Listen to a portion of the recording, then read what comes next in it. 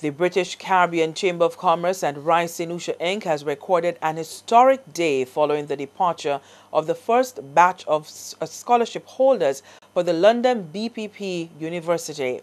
The organization, launched here some 3 months ago, announced the availability of 50 full tuition scholarships for the prestigious business and law learning institution.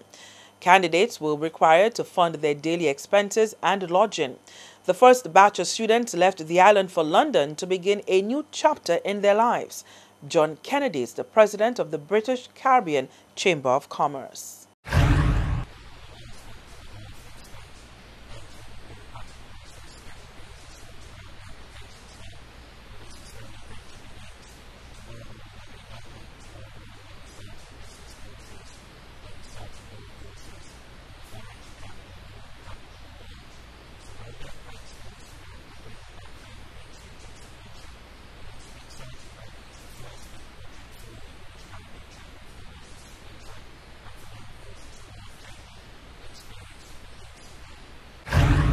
The students who are pursuing master's and bachelor's degrees expressed gratitude for the opportunity and efforts of the organizations who made their dreams for higher learning a reality.